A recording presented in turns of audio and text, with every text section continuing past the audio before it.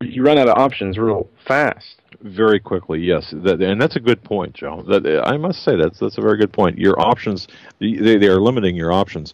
They're forcing you to go with their providers. But why are they doing that? Is it because they care so deeply about the welfare of your family? No, you know why? They're centralizing the records. They are centralizing the 1/6 of the economy of the United States. They are centralizing. See, in order to control something, you need to centralize it. And once they do that, they've got you by the whats. They do. And this is the change that Obama, this communist in chief, has been talking about, because centralization equals communism. And you can't have a new world order, which is the ultimate objective, without that control. That's right. And a new banking order. And folks, get ready, because you will see a one world governance come into play. And it's just not Obama. Don't forget George W. or H.W. Bush talking about the New World Order on September 11th, 1990. And also, don't forget the 1,000 points of light. Remember, that feel-good 1,000 points of light. Where do you think that came from? Madame Blavatsky. That's just one of the most, well-known Satanists and occultists that people today still look up to, read their material, her material, his material, whatever it is, and follow that. And actually, the Pope said something this weekend that I agree with very much. He said the Pope attacks global economics for worshiping the god of money. Pope Francis made one of his strongest attacks on the global economic system on Sunday, saying it could no longer be based on a god called money, and urged the unemployed to fight for work. And this is what people worship. And it's not just people part of this New World Order. It is many people. A god of money, and anything that comes with that. You could be talking about supplies. That could be seen as money. Guns, ammo, food, gas. It's all mechanisms of control. You can't have, and as Glenn Beck talked about, the centralization of power. They've centralized the healthcare industry. They've centralized the economies of the world. They've centralized farming industries. Everything is central. And look, part of that was education, the Common Core. Yeah. Common Core, it's all upside down and backwards. By the way, I just got an email from, I'll just say your first name and your city and state. Ken from Rochester, New York. All active military members and ex-military members have been notified by USAA Bank and Wells Fargo of a notice of a shutdown October 1st, 2013. Obama is planning a shutdown of the government. I heard not that the 380,000 foreign troops on U.S. soil with training completed October 1st. Foreign troops to be used for home inspections under Obamacare and gun confiscation. I don't. We know about the home inspections. Look, seriously, okay. We know that they're home that would inspections. be such a bad idea. I mean, we went over, and I can find I save all the articles that we talk about. Yes, I will find the home inspection, the Obamacare home inspection articles. By the way, we've got 5 terabytes, folks, in this studio right now. 5 terabytes. Imagine that, of data that we've been collecting since the 1st of May of the 5th of May of 2012. So just to give you an idea, but you say we have articles, or we've got open source information. Yes. Wow. Okay. Well, thanks, Ken, for that. But I got to tell you, I don't believe that. I cannot see this taking place. Forced home inspections by government agents, part of an Obamacare provision. Oh, that would get ugly. And this was reported in August, after August 20th. This started to come out in the news, and we have about 2 minutes before break. But Zero Hedge, we'll get back to the home inspections after we talk with Mark Mitchell in the second hour. All right. 17 trillion U.S. national debt, try 211 trillion. This from Zero Hedge. 211 trillion. It says the U.S. national debt continues to surge higher every day. I guess did it start rising after what was it, the 100 and some days where it stayed at that it was consistent stuck. level? Right. Yeah, right. But it says it will soon surpass the $17 trillion mark. Standard & Poor's reduced the U.S. credit rating from AAA to AA. It was the first time the U.S. ever suffered a downgrade to its credit rating. The S&P took its action despite the plan Congress passed last week to raise the debt limit. The downgrade, S&P said, reflects our option that the fiscal consolidation plan that Congress and the administration recently agreed falls short of what, in our view, would be necessary to stabilize the government's medium-term debt dynamics. Now, just last week, Obama said that the passing the debt limit would not or does not constitute more actual debt being added to the national debt. Which is totally nonsensical. Raising the debt ceiling does not increase our debt, is what he said. Right. Though it has over 100 times in history. What he's saying, and think of it this way: you've got a credit card and you raise your credit limit, but you don't spend any more. Right. Does that raise your debt? No. But technically, if you spend no. more, it does. If you spend more, so what's the sense, however, of raising your credit card limit if you don't intend to spend or charge more? Just in case. Just in case, right? And what has history shown us? Every time it's been raised, there has been, historically, as pointed out in this article, every time it's been raised, the debt has been raised. So it's a really nonsensical, disingenuous statement. Folks, you're listening to the Hagmann Report on this, the 23rd day of September 2013. I'm an angry Doug Hagmann. Not really. I'm just fired up here tonight talking about the issues. In studio here with me is Joe Hagmann. Together we are the Hagmann and Hagmann Report, your watchman on the wall. Coming up, Mark Mitchell. Stay with us. We're right back.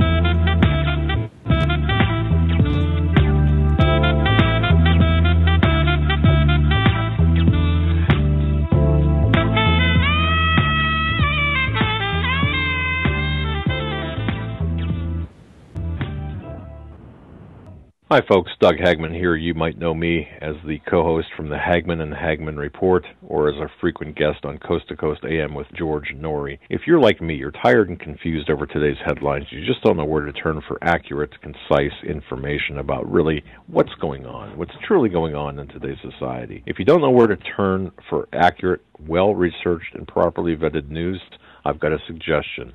In fact, it's a requirement. Bookmark Canada Free Press. That's CanadaFreePress.com on the internet. It's just not for Canada. It's for news across the world. Judy McLeod, founding editor, has put together a vast array of talented writers like Kelly O'Connell, Daniel Greenfield, Dr. Eileen Johnson-Powell, a lot of guest columnists, very talented writers. Folks, that's Canada Free Press at CanadaFreePress.com. Now mobile friendly. Follow on Facebook, because without America, there is no free world.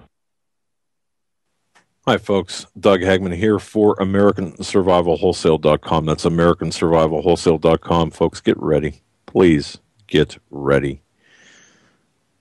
You know, people ask, I get emails all the time. What's coming? When's it coming?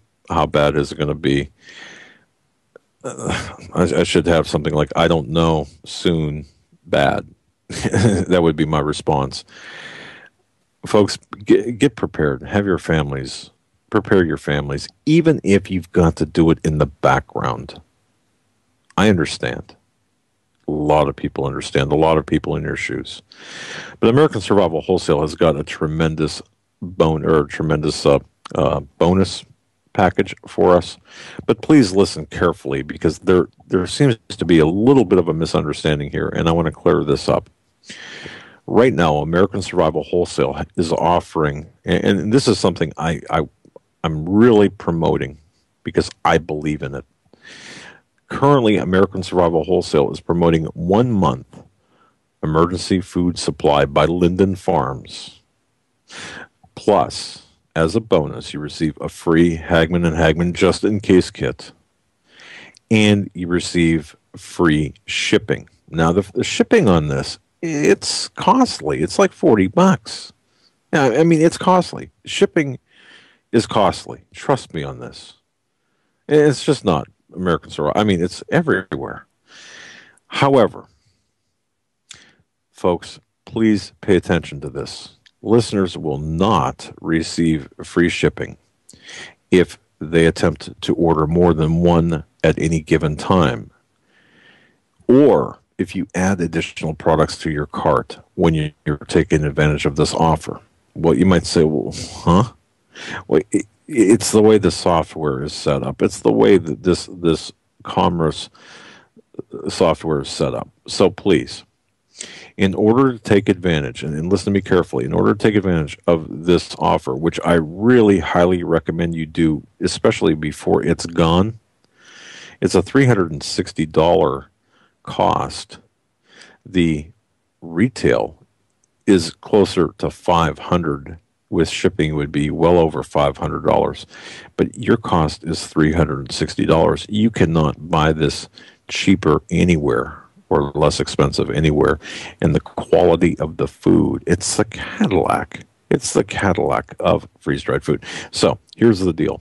1 month emergency food supply by Linden Farms with the bonus of a Hagmann and Hagmann just-in-case kit and free shipping. But here's the situation. Stop the order right there. Complete that order. Go back, and you can order more under different, through a different transaction.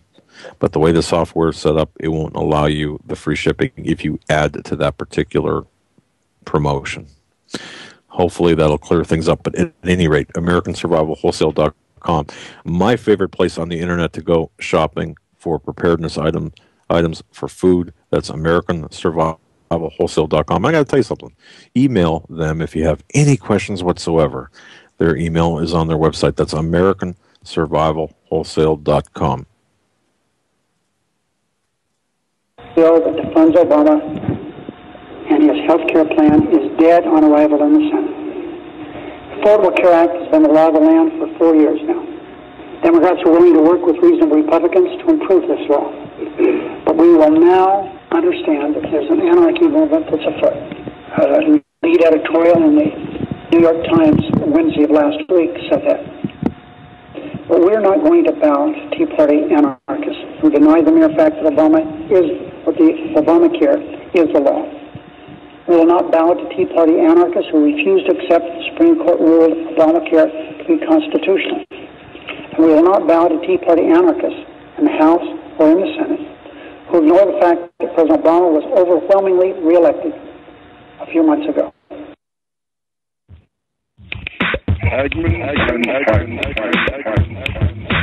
You want answers? I think I'm entitled. You want answers? I want the truth. You can't handle the truth.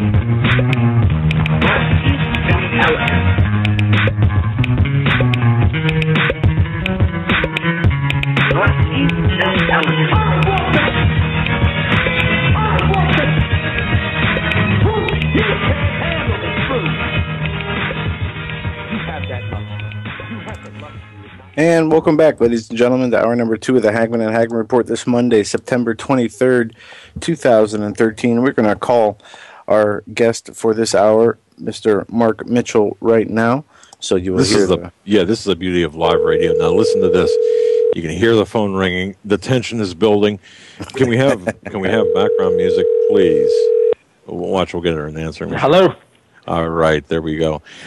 Folks, it is our pleasure. It is our pleasure to welcome Mr. Mark Mitchell. Folks, if you've never heard of Mark Mitchell before, you're gonna know who he is tonight. Mark Mitchell is an incredible man. He was an editorial page writer for the Wall Street Journal, correspondent for the Far Eastern Economic Review, and the chief business correspondent for Time Magazine in Asia.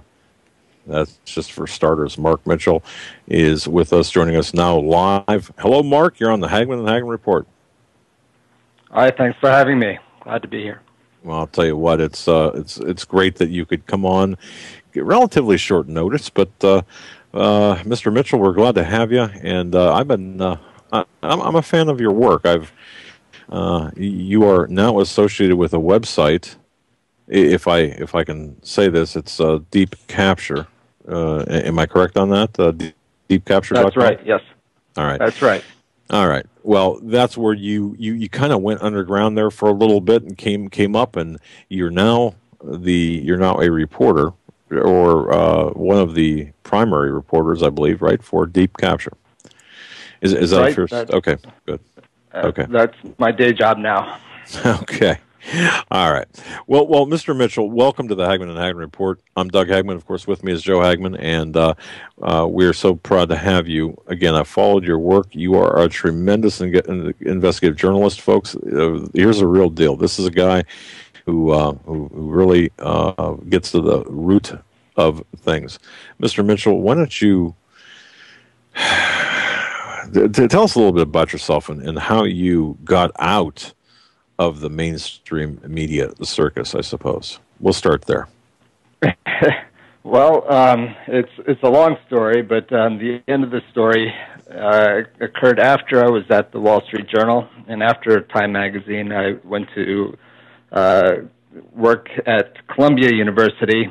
Their School of Journalism has a publication called the Columbia Journalism Review, and while I was working there, people started coming to me with a story basically suggesting that a small group of journalists had completely monopolized the coverage of an issue related to the financial system and a form of trading on Wall Street that posed a threat to the financial system. And so I started to look into that, and I started as a skeptic, thinking, well, it's unlikely that a small group of journalists could really control the message entirely on a given subject. But looking into it more and more, it became apparent that there were, in fact, what I now call captured journalists. There's really no other way to put it other than there was a cabal of journalists and a group of people on Wall Street who were telling them what to write.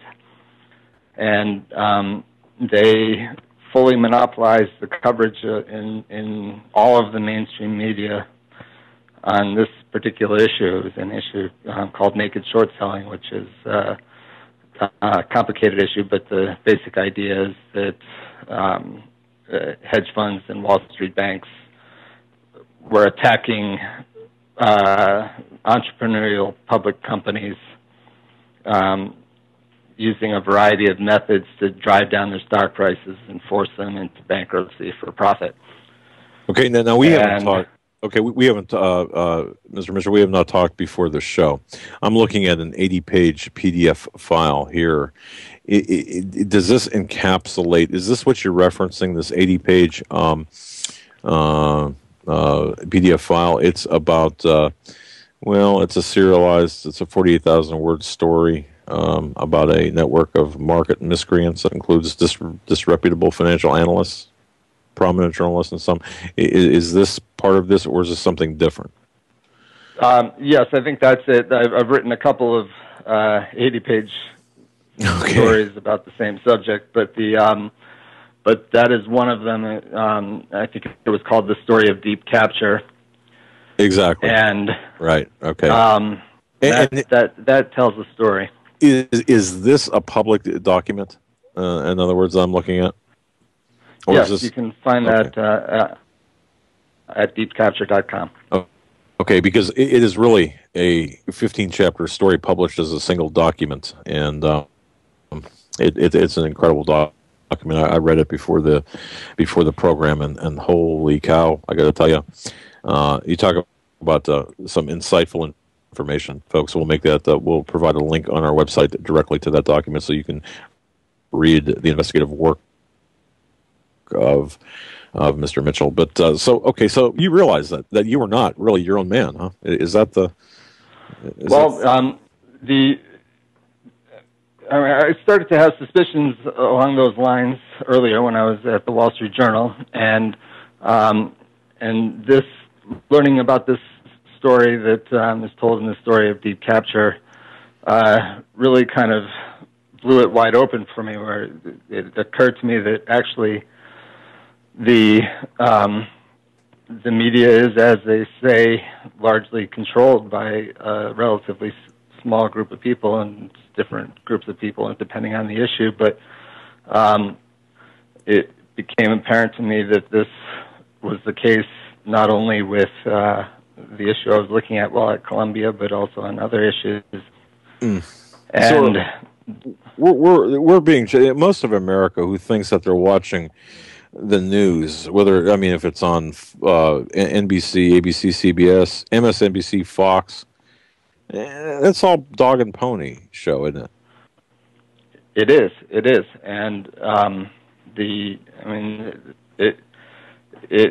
don't want to make it sound like it's a grand conspiracy, but it is to some extent a conspiracy, and the old line is control the message, and that's what people do, whether it's the White House or Wall Street or any other self-interested group. They control what ends up in the media. Well, it's kind of interesting, and I'll share this with you. Back in 2008, I believe it was in December, we broke this Canada Free Press. Judy McLeod and I broke the story. In August of 2008, we had I had a very prominent radio talk show host come to me, and because I'm an investigator by profession, he spoke to me in my capacity as an investigator, not a journalist. So, and he did that very, very intelligently. He did that for a reason, knowing that I could not say anything. I mean, kind of like a doctor-patient, lawyer-client privilege type situation. So I couldn't say anything. But what he did was he supplied me with a written statement saying, you know what, my editor, not my editor, the guy that producer said that I was not allowed to talk about the Chicago Tribune's coverage of the eligibility of Barack Hussein Obama as president. Now, it wasn't about the eligibility. It was about the press coverage of the eligibility that he was not allowed to talk about. And I was just astounded by that, but by the fact that this man who would be a household name to anyone, with a pulse that listens to radio would be captured like that. And it still astounds me. Right. It's the way it works is all journalists are not captured, but it's sort of like if you live with a tribe in the Amazon jungle and everybody wears a loincloth, and you just kind of go along and wear a loincloth as well. And so most journalists, maybe on some subconscious level, they do understand that what they're writing is not true, but most of them are basically in a trance and they don't quite realize it. But there are a small number of people within the media who are wittingly captured and serving the interests of people outside the media. And they wield a lot of influence over the other journalists who work for the big news organizations. Well, and I'm going to offer you. Others, I'm sorry, I don't mean to talk over you. I'm going to offer to you. No. You can absolutely say anything that you want to. You can disclose whatever you want. You could talk about whoever you want on our program. You can go as far as you wish to go. There are no restrictions on anything that you want to say. So if you want to name names, if you want to talk about specific situations, you're encouraged to do so.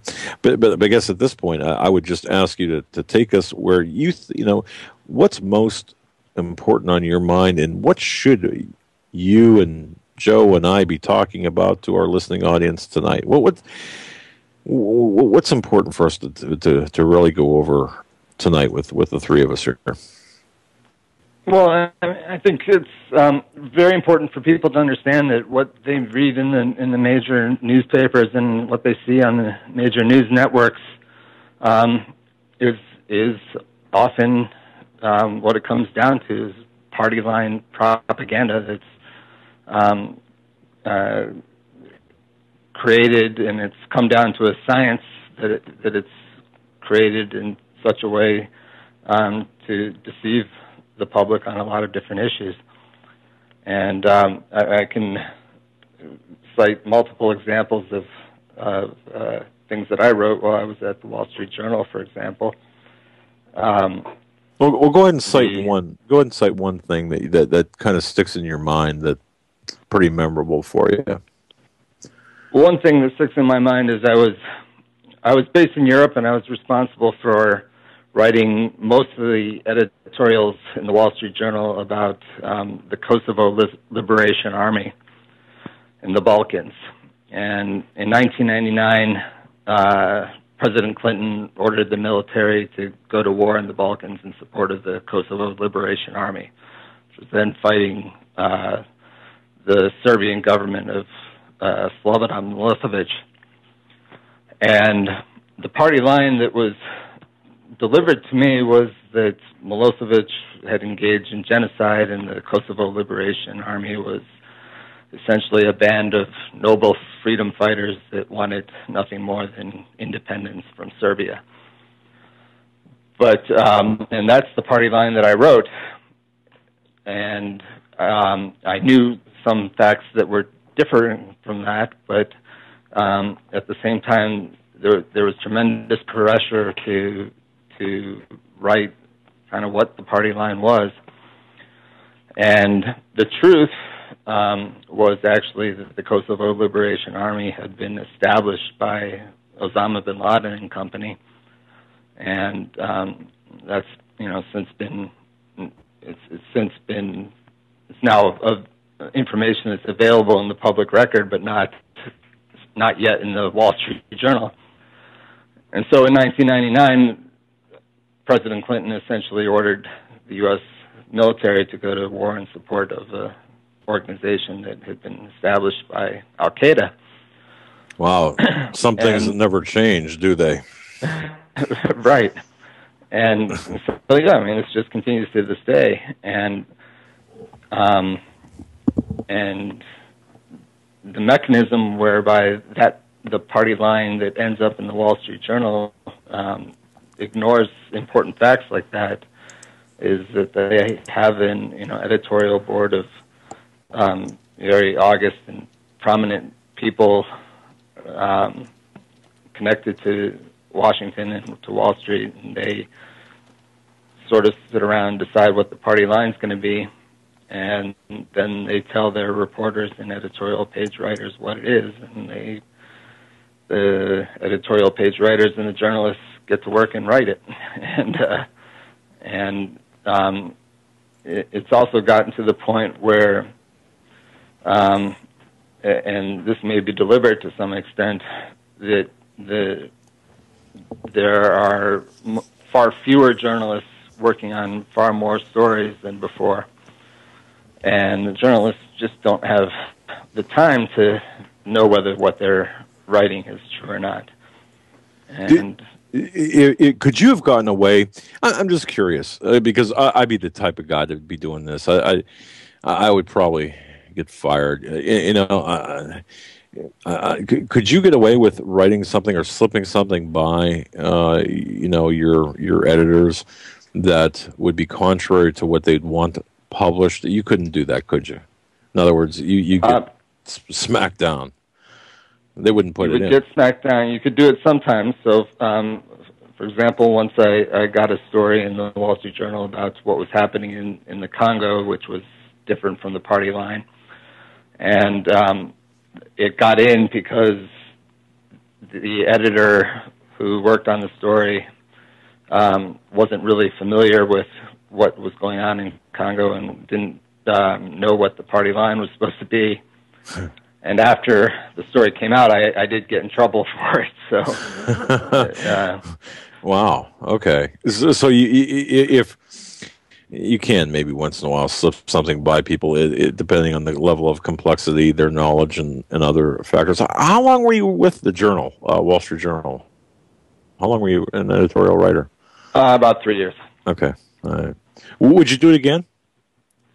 What's that? Would you do it again, given the chance? Given the chance, would you go back and do it again? I mean, I would love to see knowing what I know now, knowing how it works.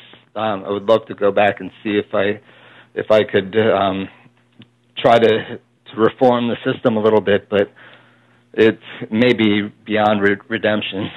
Wow. Wow. No, go ahead, Joe. Yeah, you made a statement earlier about the level of propaganda that the mainstream media uses. From your experience from dealing with people inside of this country versus outside of the country, how much the propaganda used in America? I've been told this by many different people that Americans, don't get really any real news about what's going on in the world. The news is watered down, and we know that there are now behavioral psychologists learning how to shape the news and shape opinion through the news rather than giving people the truth. Has that been increasing? Absolutely. And have you ever had an editor, ask you to switch the way you were to word things or to publish things in order to play into that shaping? Yeah, shaping the news. Yeah, it's never stated explicitly, and this goes back many years. I think Edward Bernays, who's sort of the grandfather of public relations, and since then it's gotten down to really a science where the people who know what they want in the media know how to craft the message and know how to deliver it to a journalist in a way that makes the job of the journalist easier, and it just writes whatever he's given. But in terms of the difference between the media that we have here in the United States and, say, Pravda in the Soviet Union, is that at least the people in the Soviet Union understood that Pravda was propaganda. And here, I have a colleague who likes to say that the pretense of liberty is the worst form of tyranny. And there's some truth to that. There's a pretense that we have a free press in this country, and the truth is we don't have a free press in the sense of a press that is investigating the messages that are being delivered to it by people on Wall Street and people in Washington. And we don't have a free press that questions party lines and thinks for itself. It's now really the case where the press is fully controlled by a relatively small number of people who decide what appears in the press. Who would you say controls the press? I mean, is it the party in power, or is it a bipartisan group, or is it an international group? I mean, if you were to say, okay, I mean, or is it compartmentalized through that structure? Yeah. Well, no, I mean, I think it is bipartisan. There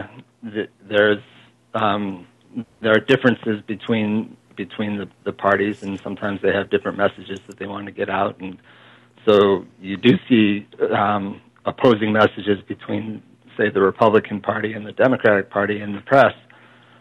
But actually, if you start examining the differences in the stories that are coming from the Republicans and coming from the Democrats, they are essentially advancing the same party lines, so from different angles.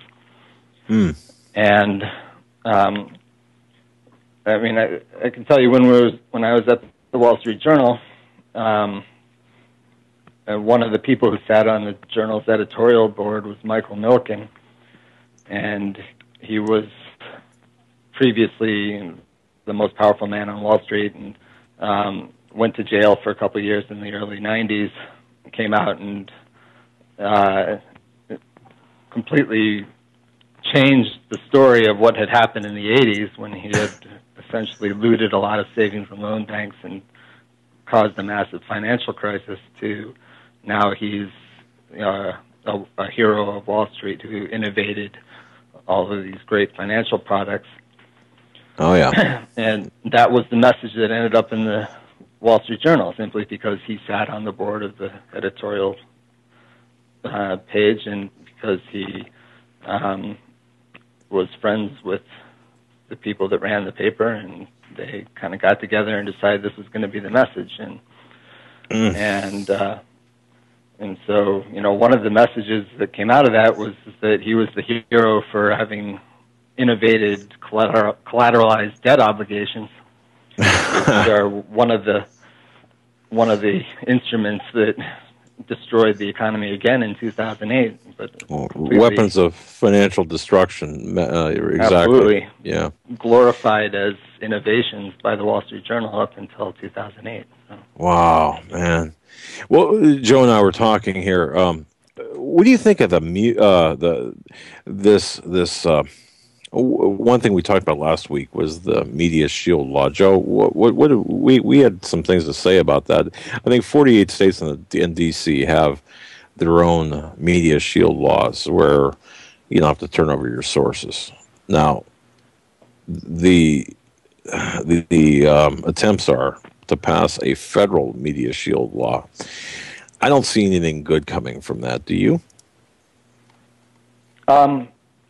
Well, I think it's important for journalists to have sources that are protected, and and I'm not sure that identifying the sources would eliminate the problem of sources delivering to journalists' party lines. But it's an interesting question. I think that's less damaging than the latest attempt to classify who qualifies as a journalist, basically. Let's talk about that, because it seems to me that is an attempt to screw with the First Amendment of everybody. If you're a blogger and you write a blog and you happen to, maybe your brother-in-law works somewhere and you're lucky and you get a scoop and you write about it, and all of a sudden, hey, you're famous or infamous, whatever the case may be. But let's talk about that. Who does classify, or who should be classified as a journalist? What are your thoughts on this discussion? I think everybody should be classified to be a journalist. There's no special. It's not like accounting where you learn a specific skill set and take a test, and then you're an accountant. It's can you write a clear story, and can you investigate, and can you find out information that's useful to the public? And if you can do that, you should be allowed to present that information. So I think anybody should be a journalist, but it's already now the situation is that only certain journalists, for example, are allowed into White House press conferences, and they choose who's going to be the White House press corps, and that automatically guarantees that they won't have anybody asking difficult questions at White House press conferences, and that's the case. If you watch a White House press conference take place, you'll notice that no journalist in those press conferences ever asks an embarrassing or difficult question. They're softball questions that at most require a clever answer. But have you been on the inside of one of those? Have you been on the inside of that? We'll say, what is that? The press room in the White House. Have you been on the inside of that? And I haven't been in the press room at the White House, but I've watched them on C-SPAN and so forth, and I been in similar press conferences and press rooms in Europe, and it's a similar situation. So it's all choreographed. It's the questions are choreographed, pretty much. Choreograph may be too strong a word, but the journalists know that if they want to have continued access, there are only certain questions they can ask, and they won't ask other questions that will put them in bad favor with the people who control the message. Okay. Well, I guess we should expect this as, and I look at our audience, our listening audience, as perhaps a cut above everyone else's listening audience. Joe, I think you agree with that. Our audience is pretty intelligent. We could tell when we're getting snowed and when we're not. Speaking of Snowden, what are your thoughts on the NSA, Snowden, that whole affair taking place there? Do you have any particular thoughts on that? Well, it's difficult to say. It does seem like, as usual, the full story hasn't been reported in the mainstream press, and stories that have come out elsewhere are not necessarily written by people that know specifically what happened, but the theory that he was had his message carefully crafted and delivered to the media, I think, is not an outlandish theory. I think he delivered some important information, but there's something called a limited hangout where they will recognize something as a potential scandal and preempt it by reporting certain parts of the scandal, but not the full scandal. And it's, I think that Snowden delivered some important information, and people should take it to heart and believe what he says. But I also suspect that that's not the full story. And the full story, if you think about it, is really what we have is an NSA that is not just, looking at random people's emails, but looking at everything, including, what goes on Wall Street, and that gives them access to all kinds of inside information that can be traded on and create huge black budgets for use in things that we might not necessarily want them used for. And there's a whole larger component to that story that I think hasn't been reported.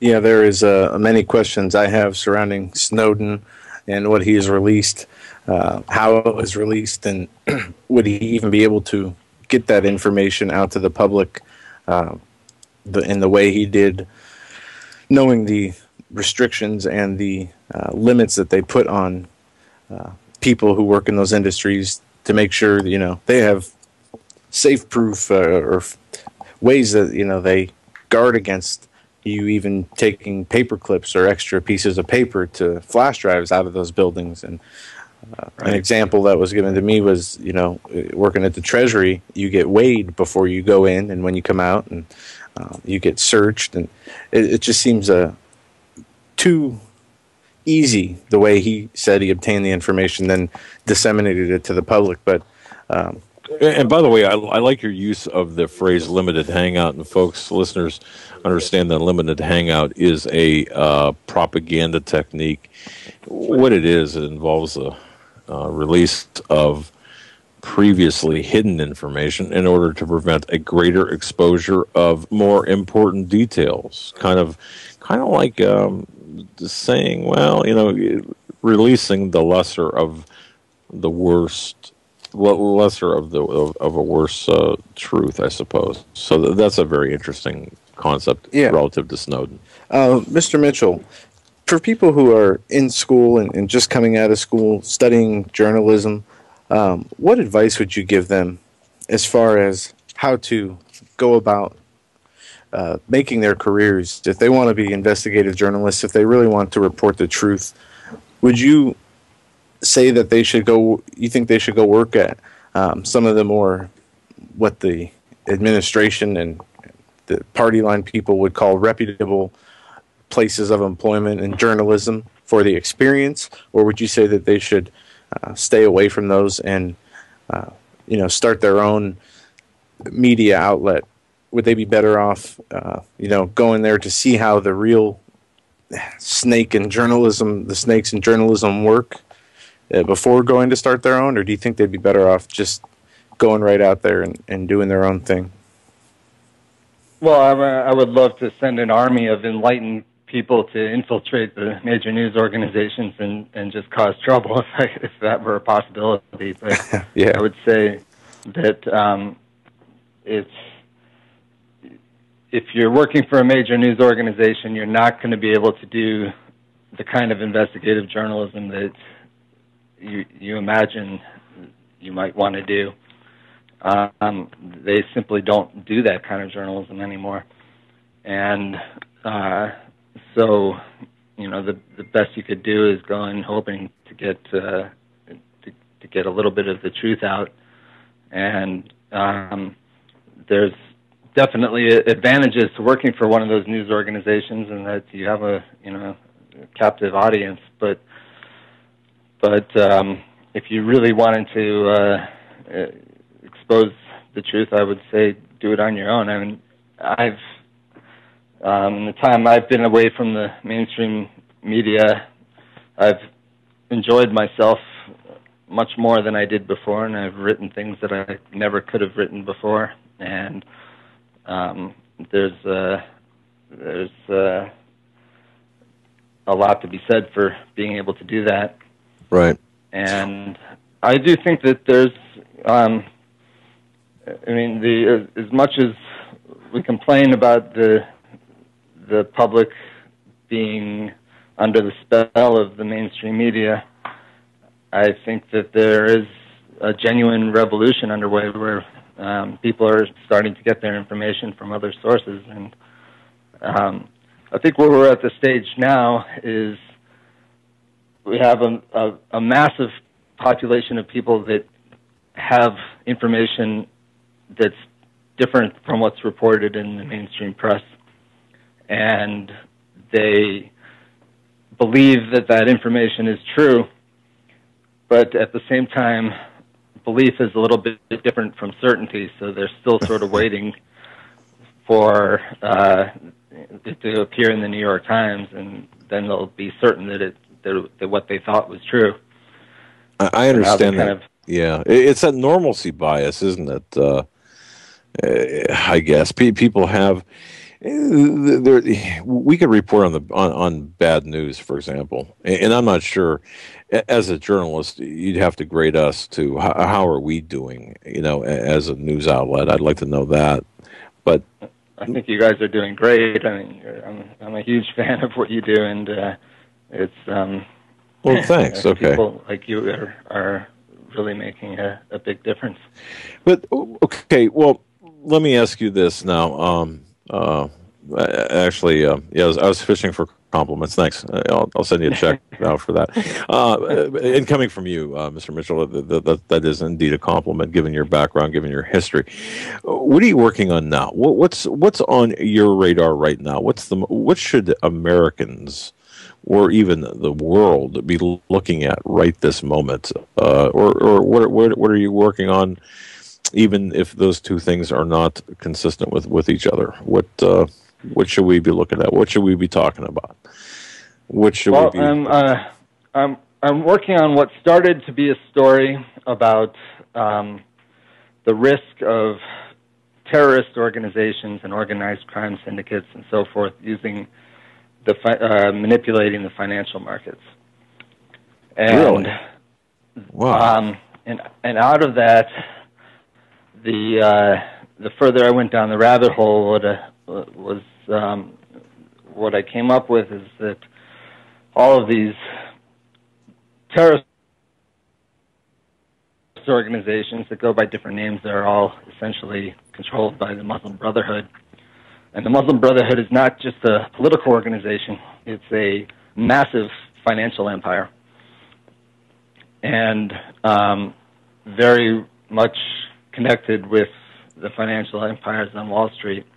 Really? And, right, so they control huge banks, some of the biggest banks in the world, actually, all of which have joint venture financial institutions with the major investment houses and brokerages on Wall Street.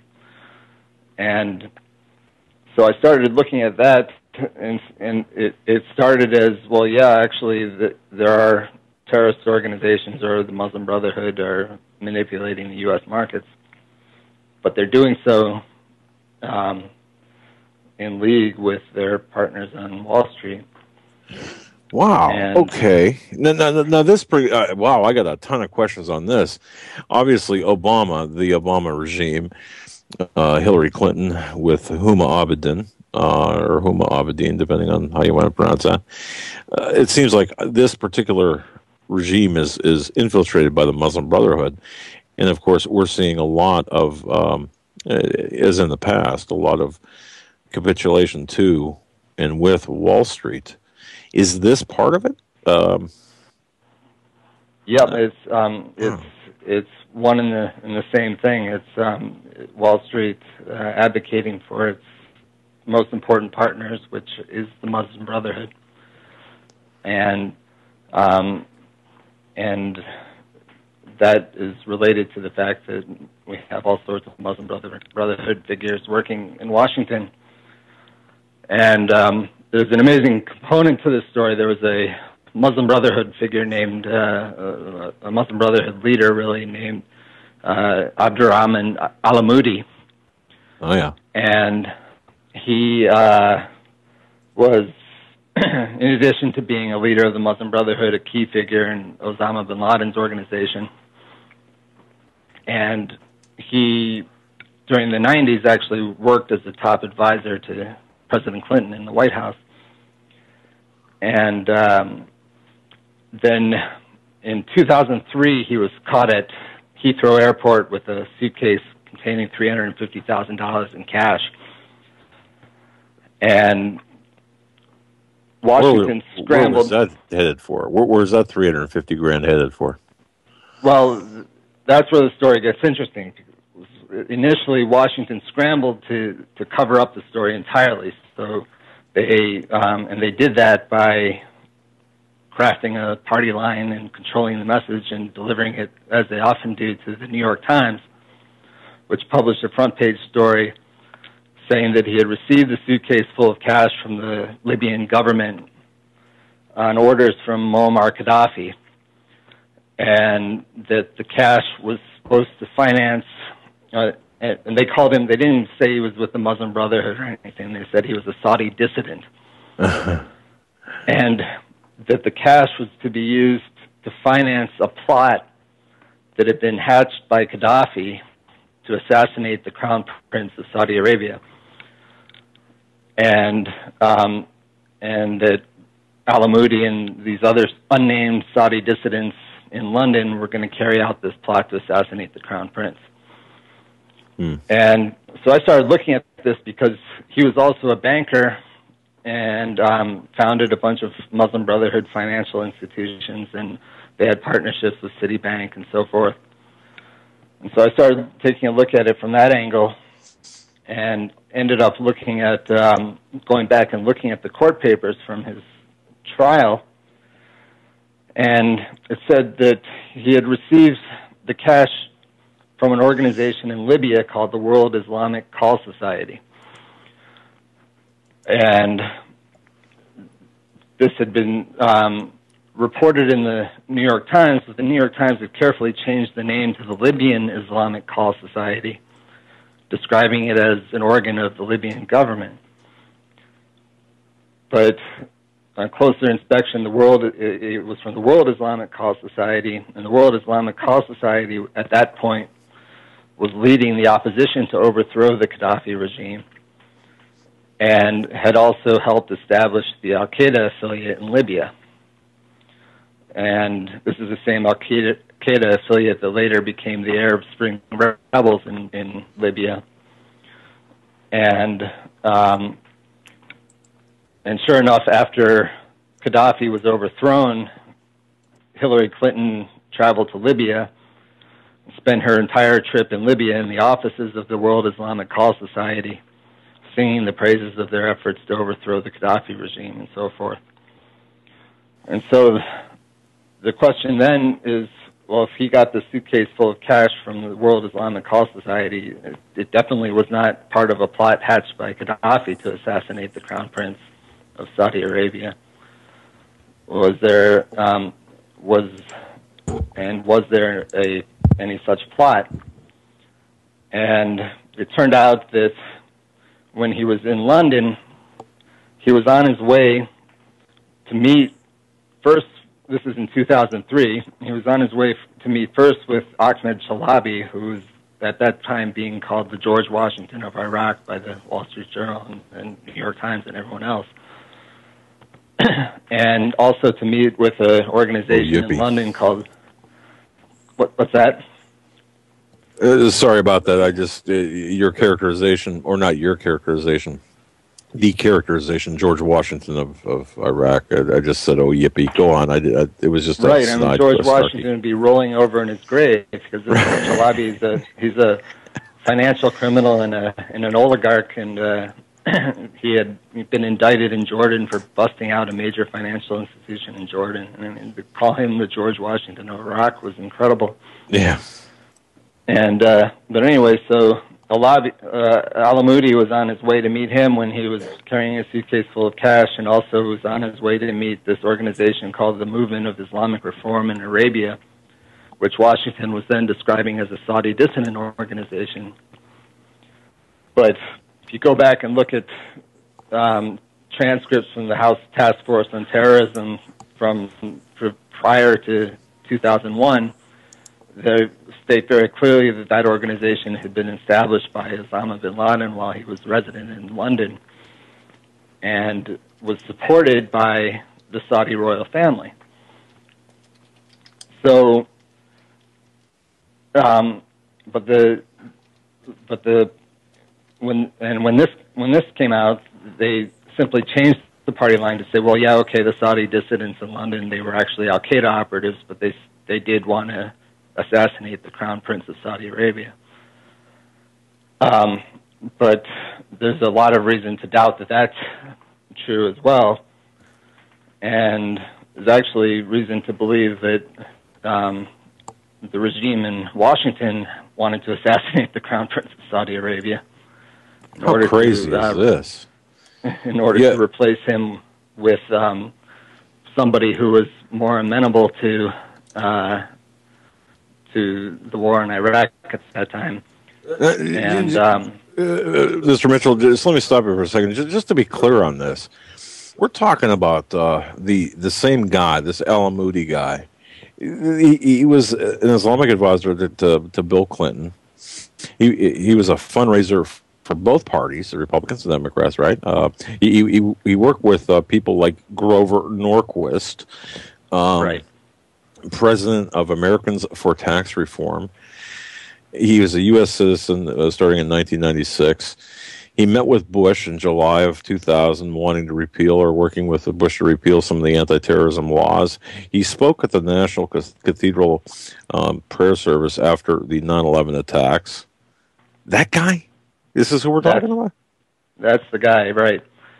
And he also he founded an organization in Washington called the American Muslim Council, and very prominent Muslim lobbying organization. And after September 11th, the director of the FBI, Robert Mueller, gave a speech at the annual convention of the American Muslim Council saying that it was the most mainstream Muslim organization in America. That organization was founded by Al-Amoudi, who, first of all, aside from being a leader of the Muslim Brotherhood, really was a key figure in Osama bin Laden's organization.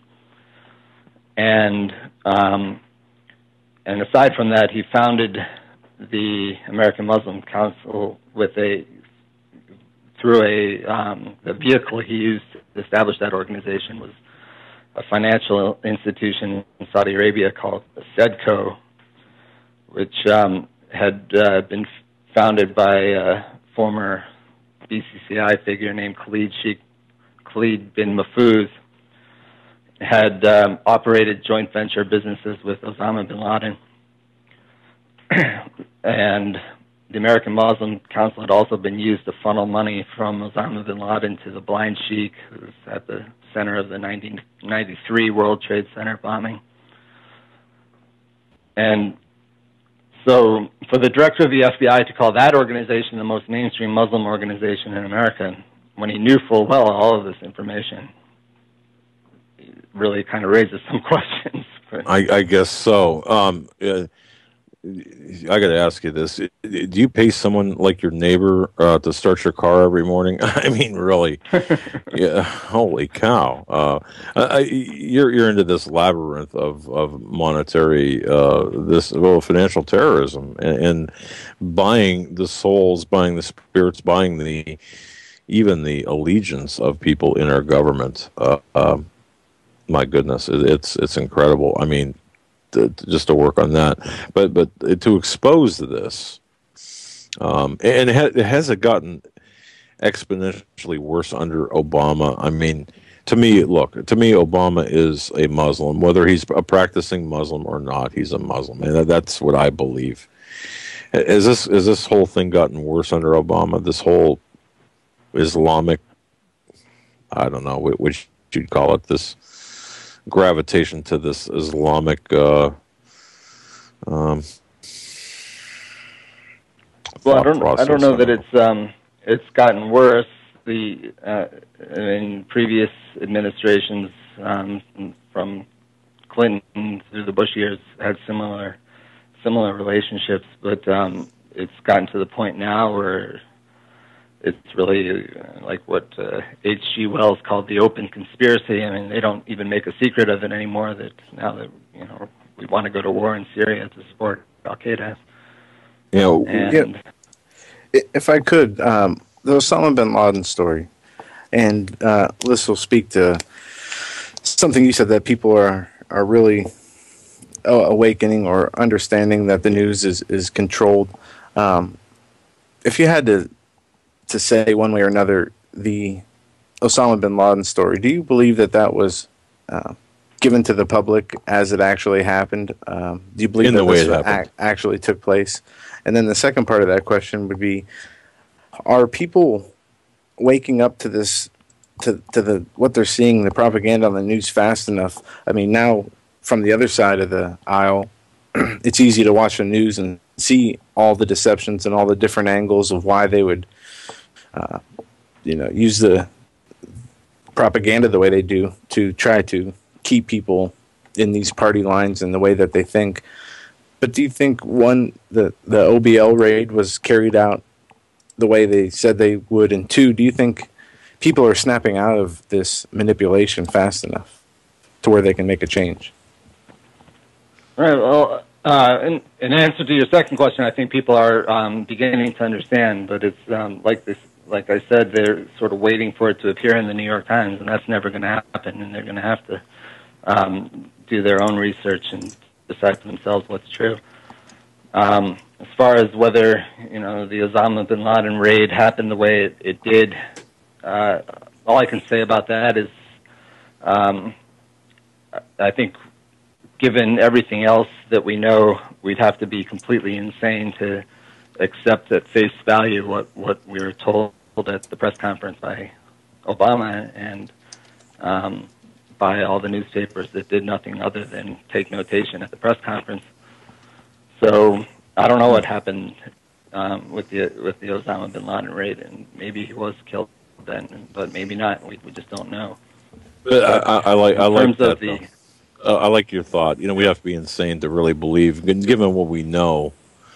It's not us who are the whack jobs right now. It's the other people who believe the official narrative that are the whack jobs, given what we know, right? I mean, that's kind of the way it is. Right. The official narrative is that he spent most of his life living in a cave and surrounded by ancient editions of the Quran and rusty AK-47 and maybe had a website that brainwashed people in basements to become jihadis. But that's just not the way it was. This guy was a high-level Muslim Brotherhood figure, which is the same organization that is known as the most mainstream Muslim organization in America. And he was, in addition, a very sophisticated financial operator and co-founder of multiple banks in the Middle East and one bank in the United States.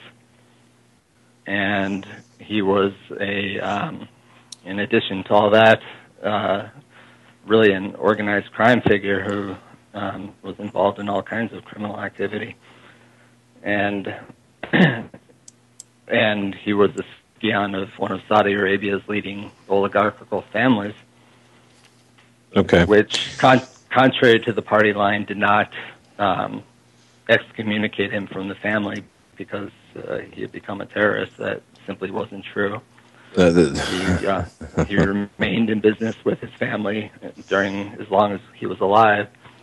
He operated a major financial institution in partnership with his brother, called the Saudi Investment Corporation, and he was in multiple other lines of business.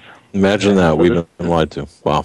This is not a guy that was living in a cave, I assure you. Well, Mr. Mitchell, we've got about roughly about 2 minutes here. Lightning round questions from listeners all across the globe. I've gotten, if you can just humor me with these questions from Julie, Naperville, Illinois asks. I just lost her email here. Hang on just 1 second. Okay, here it is. Julie from Naperville, Illinois asks, Mr. Mitchell, your thoughts. Are we headed for war in Syria?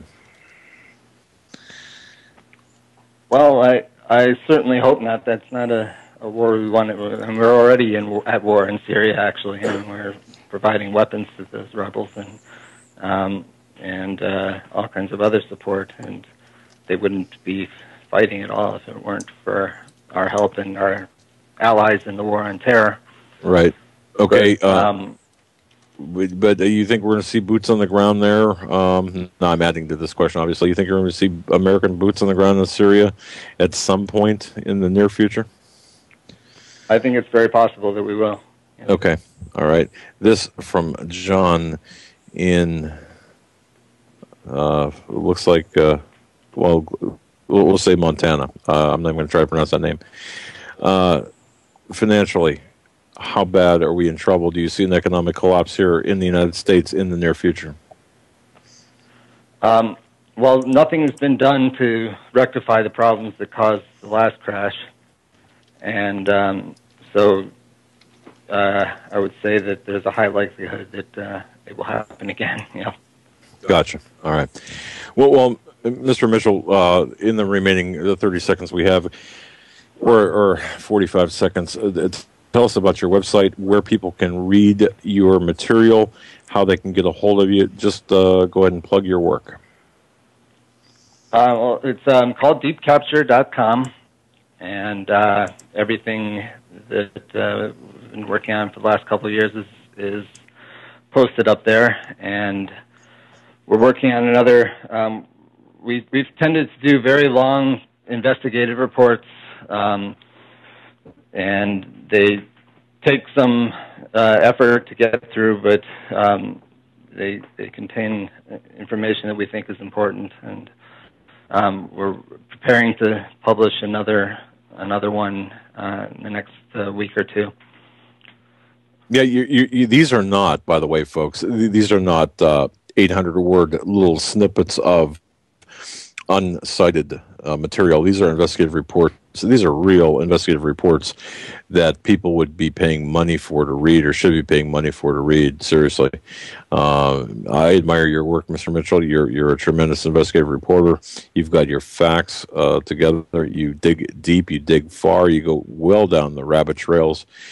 follow, like us, you follow every lead you can until they're exhausted and report the truth. And I want to thank you so much for that. And the website, again, sir, is deepcover.com. Deep Capture. Or Deep Capture. Deepcapture.com. Deep Capture. I'm sorry about that. Deepcapture.com. Mr. Mitchell, thank you so much for spending your Monday night with us. We really appreciate having you. We do hope to have you back on again.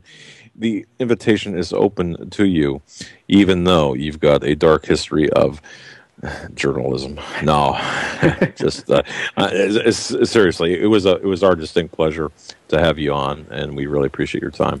Absolutely, thank you. Thank you very much for having me.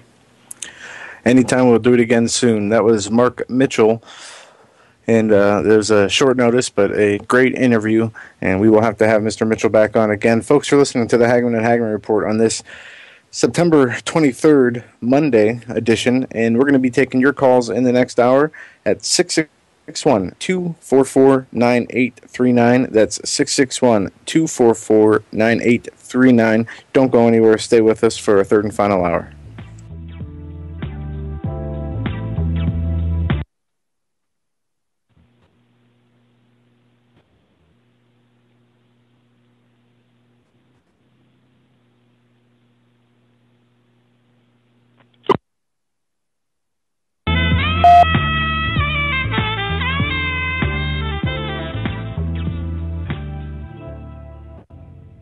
Hi, folks. Doug Hagmann here. You might know me as the co-host from the Hagmann and Hagmann Report, or as a frequent guest on Coast to Coast AM with George Norrie. If you're like me, you're tired and confused over today's headlines. You just don't know where to turn for accurate, concise information about really what's going on, what's truly going on in today's society. If you don't know where to turn for accurate, well-researched, and properly vetted news, I've got a suggestion.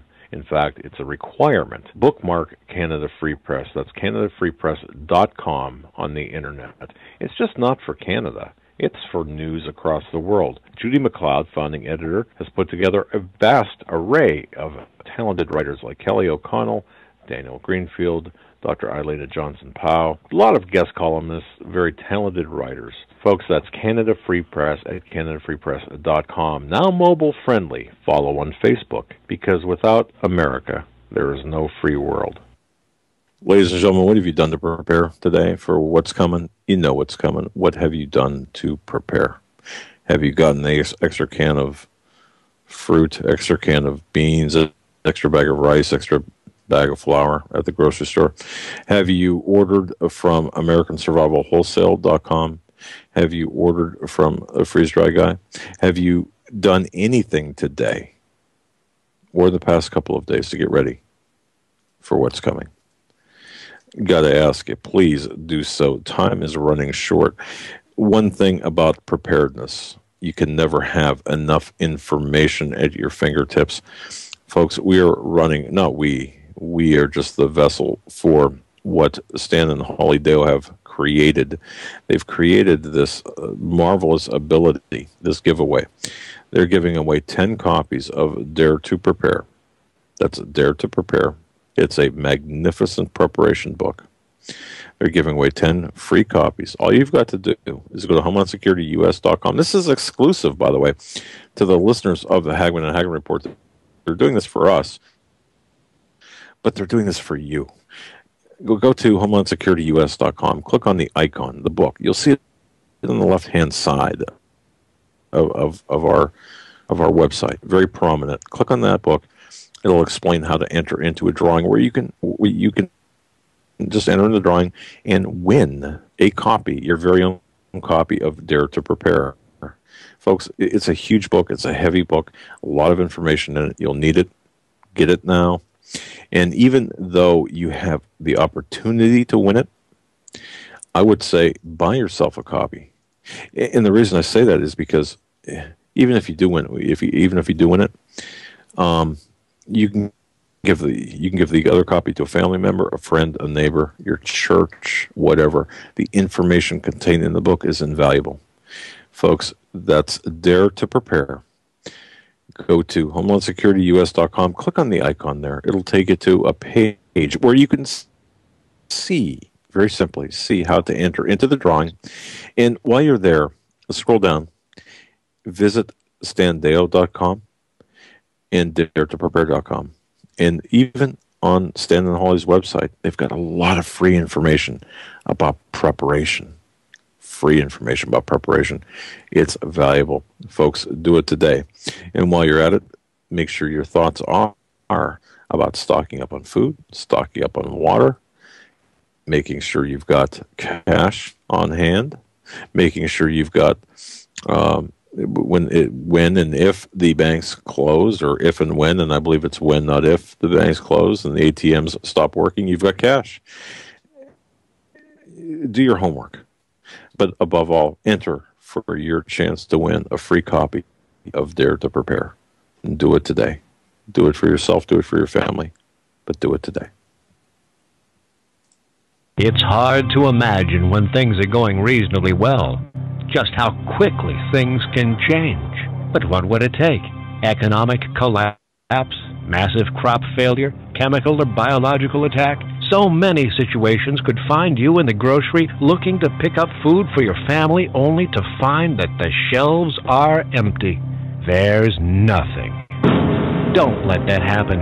Act today to make sure that if it ever comes to that, you and your family will be provided for. Visit freezedryguy.com to look at the wide variety of survival foods available. Freeze-dried foods from the Freeze Dry Guy store longer, rehydrate faster, are nutritionally superior to, and taste better than any other long-term storage food available. Visit freezedryguy.com or call toll-free 866-404-3663. freezedryguy.com.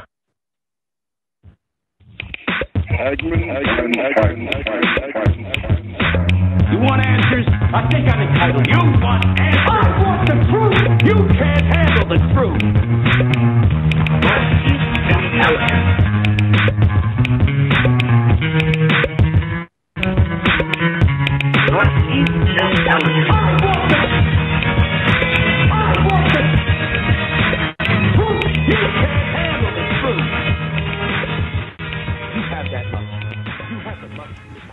And welcome back, ladies and gentlemen, to our third and final hour this Monday, September 23rd, 2013. I just want to let all of you guys know who might have lost your sound or it dropped off that the archive will be unaffected with sound all the way through. And I don't know why sound would be lost for some and not all, but we did not lose our connection here to BTR nor on Cuban, so I can't for the life of me think why people would lose sound. But the archive will not be affected, and we apologize for any inconveniences that the loss of sound may have brought about. We're going to be taking calls this hour at 661-244-9839. And once again, want to say go to our website at homelandsecurityus.com.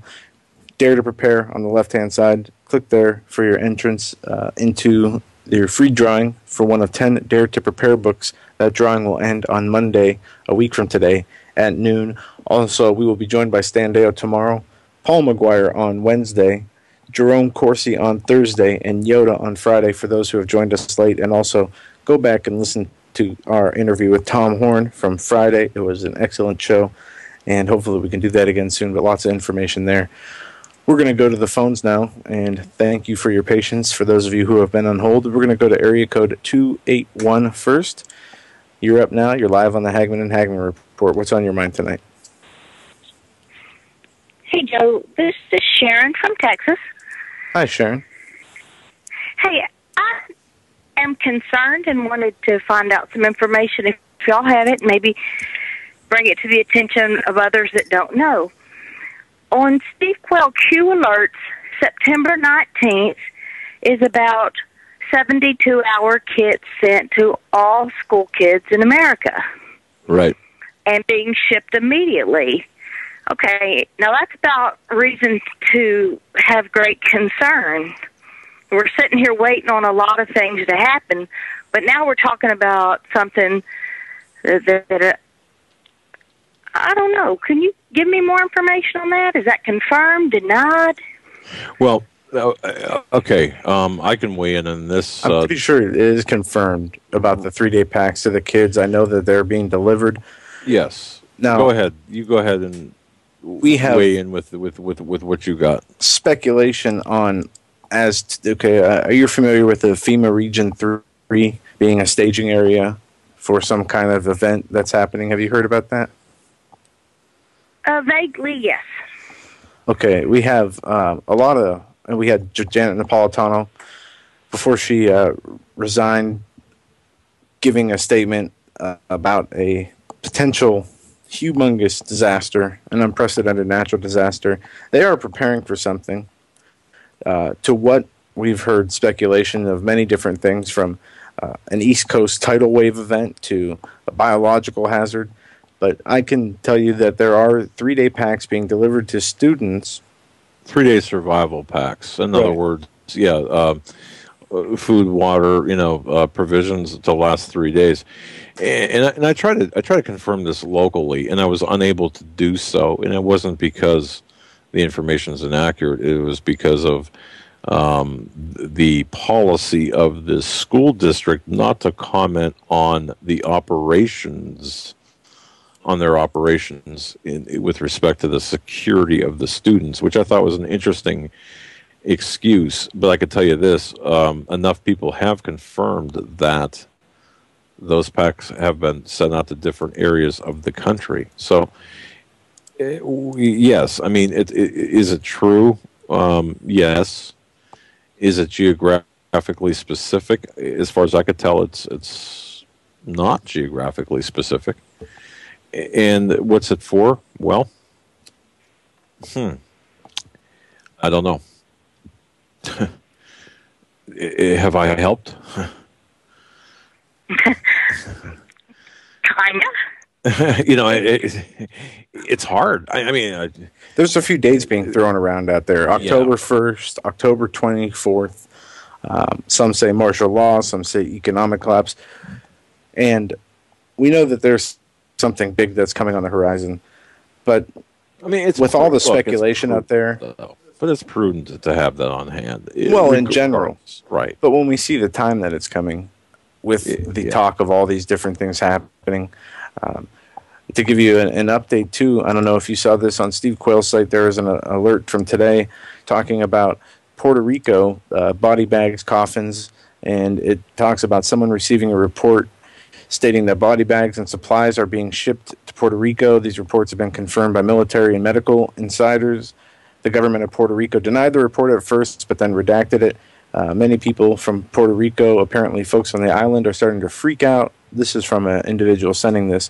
They say that one of the coworkers approached them, asking them if they knew anything about a meteor that was going to hit the Atlantic and create a 200-foot tsunami.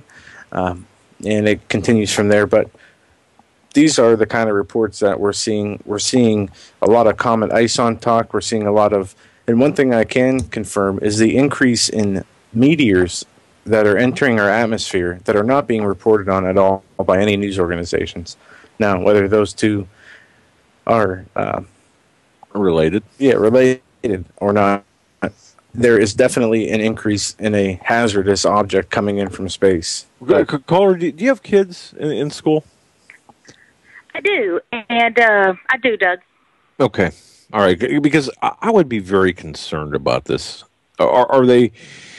Is the school close to where you live? And I don't know how many children you have. You don't have to be specific, but is it like around the corner from you? Is it within a mile from you? The schools? Well, it is, and I've been like-minded for quite some time to stay in a very small circle, primarily because I'm in a very, very congested area in Texas that... I just figure I'd rather be with my family than run off to a smaller area. You know what I mean? Oh, yeah. It's life worth living versus, going to a remote area where the people I love are not. So I love it. I love it. That, yep. There you go. Knowing that, though, I keep my circle really small. I mean, I could walk to my children's school, and that's my mind. And I just got a job in the school district. I'm in a very good school district, but they just hired me for a pretty low-ranking job, which is perfect for what I need, and it's a little further away than I'd like. As if you were to be on foot. It's 11 minutes in a car. I think I'm going to put a bike or some roller skates in my car because that's the way my mind works.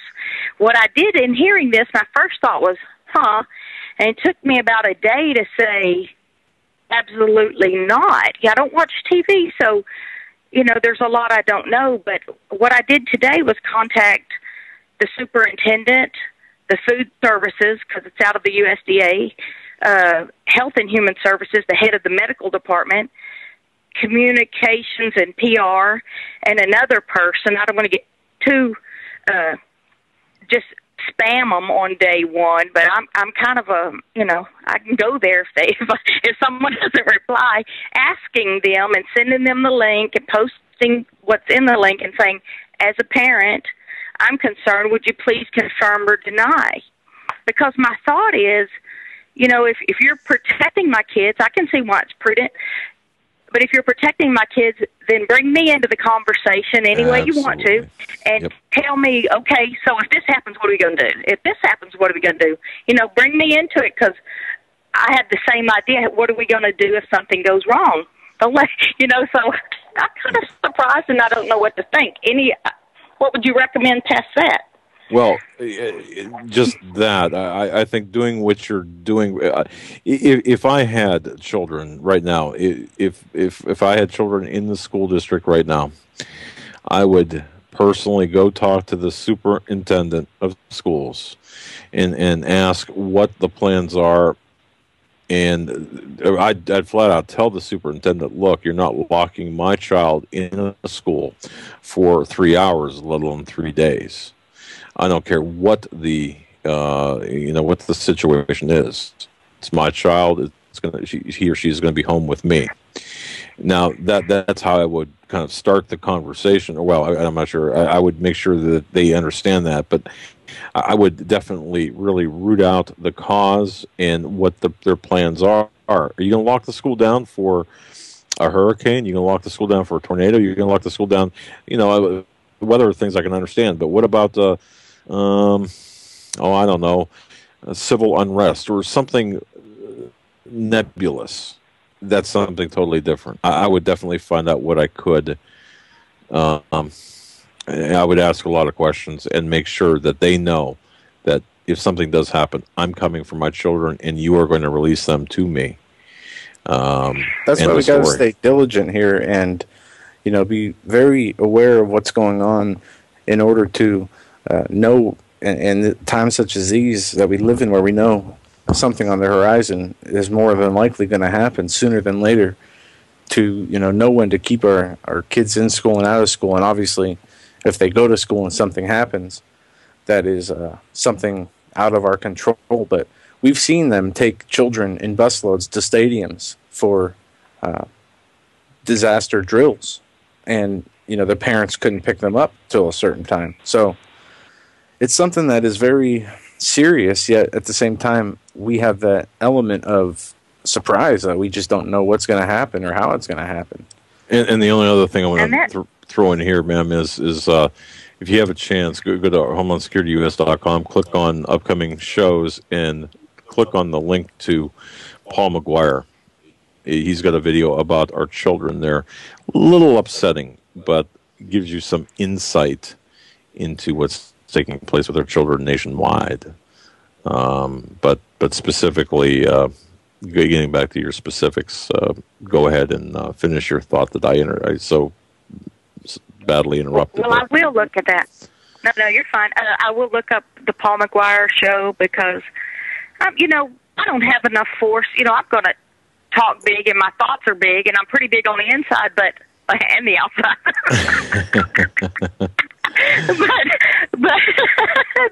But honestly, except God be with his people, I have no force to, they just added one of the largest police departments in Texas to our school district. And, concerned mom's going to, except God open that door, we're in for some trouble. And so, And that's the thing. Do we just keep sending them to school and going to work and hoping it's not today? I mean, whew. No, you keep doing what you're doing, but prepare. Expect normalcy, but prepare for abnormal events to take place. If you're mentally and physically and spiritually prepared for something to happen, that's the most that you can hope for. And you're going to have to use discernment in how to act when the time comes, whatever that might be. All right. Thank you. Thank y'all both. And of little help that we provided. Sorry about that, but we can confirm that report about the provisions being sent. Beyond that, it's kind of we're uncertain as to what to expect precisely. Well, I sure hope that that it stirs up the topic and the thoughts that other people can also go knock on the doors of their school district and find out it's what we can do and be a voice. That's right. I guess.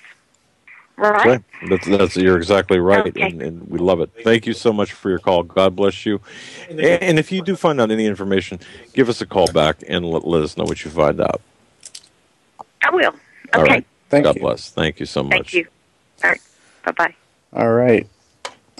and Joe, some topics, especially when dealing with children, it deserves extra time. It deserves extra diligence. It deserves extra attention, because the most important assets in our lives, aside from our spouses. Right, and there's these 3-day emergency packs for students. I know that they are confirmed. We have drills coming up that electric or 2013, National Grid, right. November 13th and 14th. I saw conflicting reports on these. One said no actual, this will be a simulation, no power outage will happen. And then I've seen articles that say, stock up on food and toilet paper and water. But what good is, refrigerated food going to do you if your refrigerator doesn't work? But anyway, we're going to move on to 714 next. You're live on the Hagmann and Hagmann Report. What is on your mind tonight? Hi, guys. First of all, my name's Brighton, and just wanted to thank you guys for what you guys do. Well, thank you. Brighton. My question is basically with the blatancy and immunity that the government seems to be operating. Obviously, like-minded people, that are paying attention. I mean, it just seems almost absurd, with what they seem to be getting away with, and with the coming. What's on the horizon, it just seems that, how much more ready could, I'm 28, how much more ready could my peers be to be, deceived with, not even being aware of what's going on in politics, hardly knowing why they love Obama, just that they love him. And I spent a lot of time with David Flynn towards the end of his life, just speaking about, what he thought might, be the scenario. And I just can't believe, how dumbed down and how prime, the population is seemingly, for what's coming. You're okay. David Flynn of who are we speaking about? The author, David Flynn. That's who I thought. Okay, interesting. And yeah, you're 28. Okay. He lived with me towards the end of his life, and me and some of my close friends just tried to rack his brain as much, about his thoughts of the times and what was possibly going to happen, and it seems with each scandal just coming and going and being forgotten. It's almost as if, do you think the government's almost just, seeing how much they can get away with and, just, feeling us out and just going, wow, it's almost like no one I know even understands what Benghazi even means, let alone, No, a lot. I mean, you're right. A lot of what they do to gauge public reaction. They look for what will provoke somebody, what will make somebody step out of their comfort zone for whatever reason, and they gauge the responses to know how to react to them when the real thing happens. Mm-hmm. And just trying to open. And I'm sorry. No. I'm just curious of what you thought of David Flynn. What's my thought of him? Yeah, I mean, what did he share with you toward the end of his life? Oh gosh, we spoke a lot about his research on the temple at the center of time and things like that, and multiple scenarios. But I believe one of the prime things was that the idea of extraterrestrials seeding life here on the planet, and with all of that being a possible great deception to take believers away from the faith and right. Things like that. Right. Okay. Because I know Steve with Steve Quell, David Flynn connection. It's sadly he passed away in 2012. I wasn't it 2012. Yeah. Okay. All right. Well, they are, from what I understand. Go ahead. Go ahead. Go. Well, it was just seemingly, we don't watch much TV. Mostly get our information from independent news like yourself and things like that. And it seems that my grandfather spent his whole life trying to change policy and write to senators and try and make things happen. And being a believer, that always just seemed like a futile fight. It'd be more important to lead others to the truth and the gospel and things like that.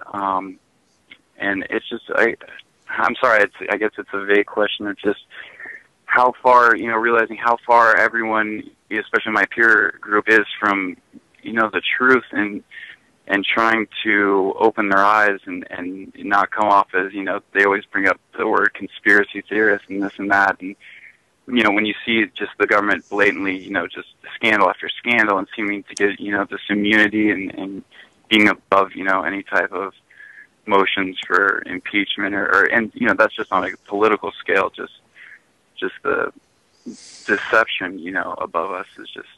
Yeah, it's the deception is incredible. We can't get answers about anything. Everything that's coming out of the government's a lie, and it's so blatant right now. It's telling us, at least it's telling me, folks, that the time is short. The more open they are, the more openly. What would you call it? Openly. Lying openly, I suppose. It tells us the time is short. I don't think we can read anything different than that. But we've got to look at this, and we've got to go beyond this. And I've wrestled with this myself, and Joe and I have talked about this. How much time do you spend in trying to educate people that refuse to be educated?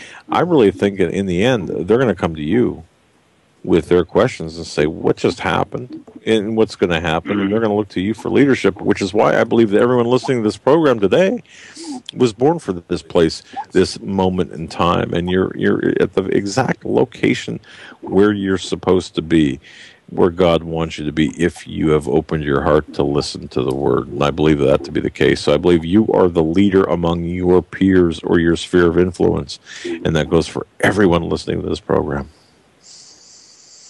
Thank you very much. Thank you. Well, God bless, guys. God bless you. God bless you, too. Thanks for the call. That would be an interesting, Joe, that'd be interesting to live with David Flynn, and a very interesting man. I never spoke to him. I don't know him personally, but he did pass away from, I believe it was brain cancer, very, very aggressive brain cancer back in 2012. He was... Yeah, I think I remember hearing about that. In fact, I believe I'm not certain if Steve actually sells David Flynn's books, or I think he's got one or two books. I'm not sure who sells them. I just saw it the other day too, and it reminded me of it. But nonetheless, Go ahead. We don't screen calls, by the way, ladies and gentlemen, and we do give you the opportunity to talk and speak about what's on your mind, which is different than other talk shows. We are going to 484 next. Thanks for holding. You're live on the Hagmann and Hagmann Report. Hi, Doug and Joe. How are you guys doing tonight? Not too bad. Excellent. Getting over my anger issues thanks to a Nerf mat. Oh, not yet. Not yet. Not everyone, I'm going to tell you. Oh. I haven't spoke to you guys in quite a while. You mad at us? I can't even remember how long ago it is. But my wife works for the Internal Revenue Service in the field, and I won't get more specific than that. She's not coming to my house, is she? I'm just kidding. No, no. Actually, she doesn't do that. She's not that type of IRS person. Okay. You might consider it more like almost like a desk job type of thing. Gotcha. And as far as I'm concerned, believe me, everybody that works for the IRS is part of the problem, not part of the solution. However, is your wife on the line? They were. Did she hear that? No, she's not anywhere close because I wouldn't be able to do this. But she will probably listen to this later on because she likes hearing what I say to you guys, and then usually makes her comments. All right, well, we'll fire us up because now I'm getting ready. Go ahead. Well, early Friday, they were all her group, and she said there were more people in the room than she'd ever seen before in any meetings that they had. They had all of their managers there. They had all their supervisors there, all of the field people. It was a mandatory meeting. It was an emergency phone call that said, hey, you've got a mandatory meeting in 30 minutes, get there, kind of thing. They had the union rep there. The gist of it was that they said, as of October 1st, they're going to furlough everyone in the government.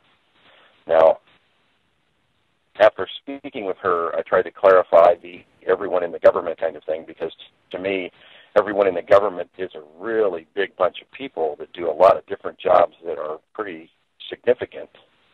So I said, well, what about the DHS guys? What about the guys at the airport? She goes, yeah, airlines are going to be affected. Now, before I go any further, please, everyone take this with a grain of salt because this is kind of fluid because there are things that had happened after the meeting that may have changed that. And I'll cover that in a second.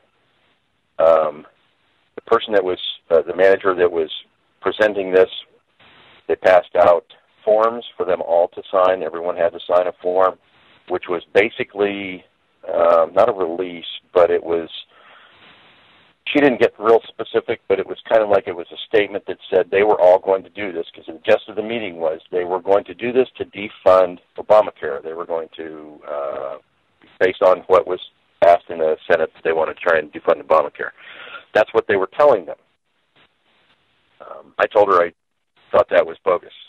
I said, Chris, first of all, if you take everyone in the government and you put them on a furlough for 3 weeks, which is about what this is supposed to be, I said, you're not taking away money from the government.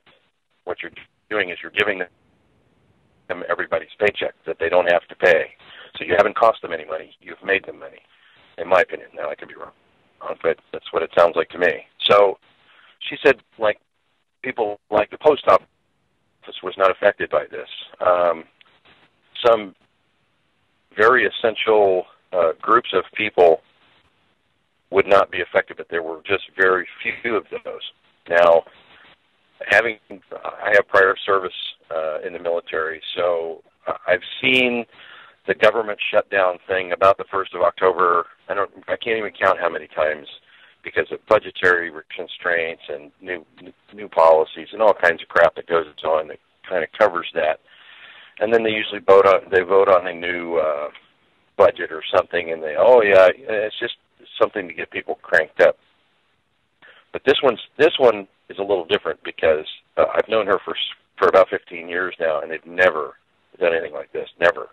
They've never had that many people in one place. the things that are happening with her specifically and her group specifically, they were not classified as agents before. The IRS is changing that. Now they are all considered federal agents. And that's under the Affordable Health, right? And that's, as I understand it, that's an artifact or a consequence of the, shall we say, Obamacare.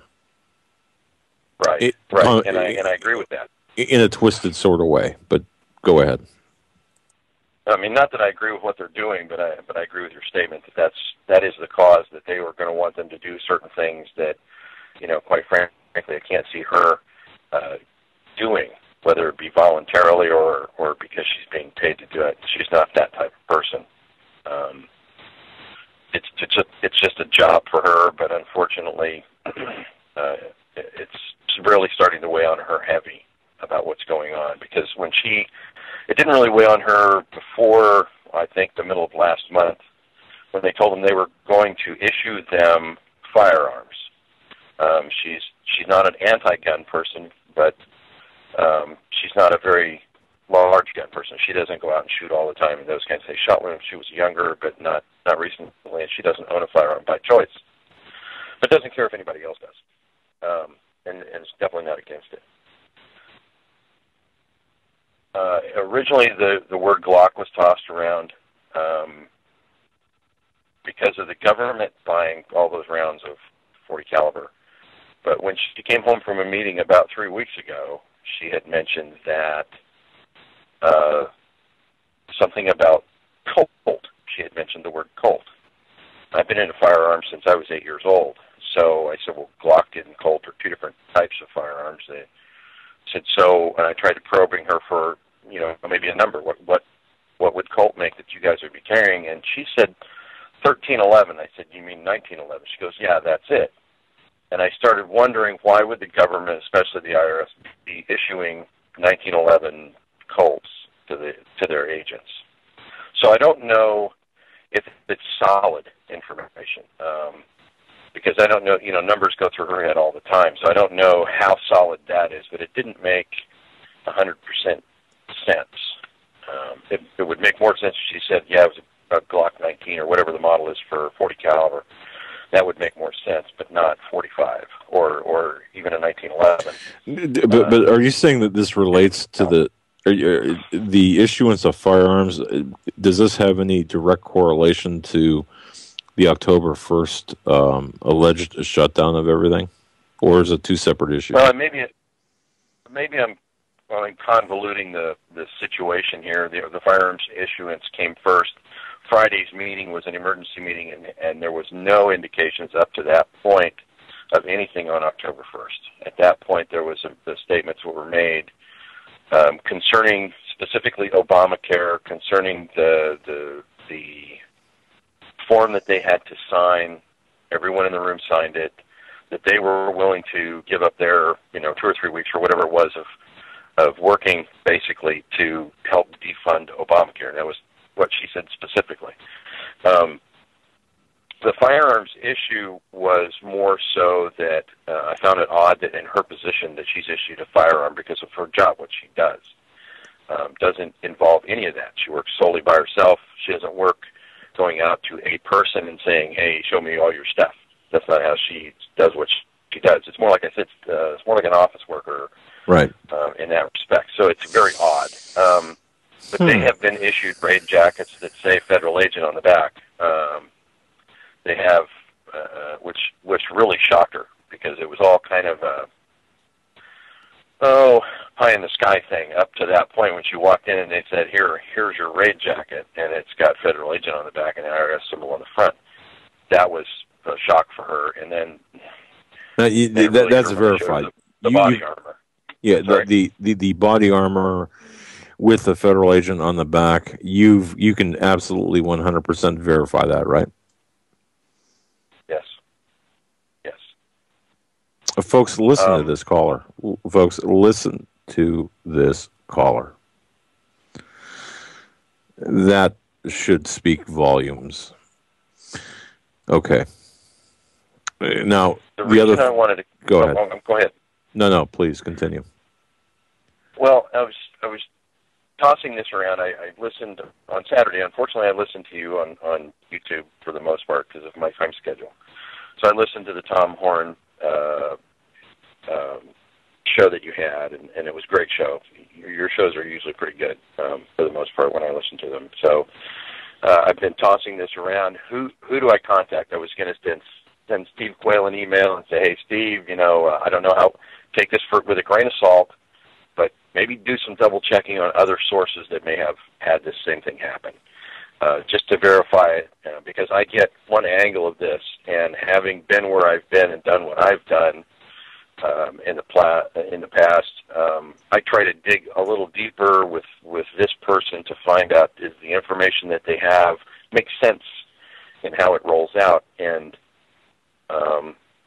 based on everything else that's going on, the news that we're hearing from a lot of different sources about the 1st of October.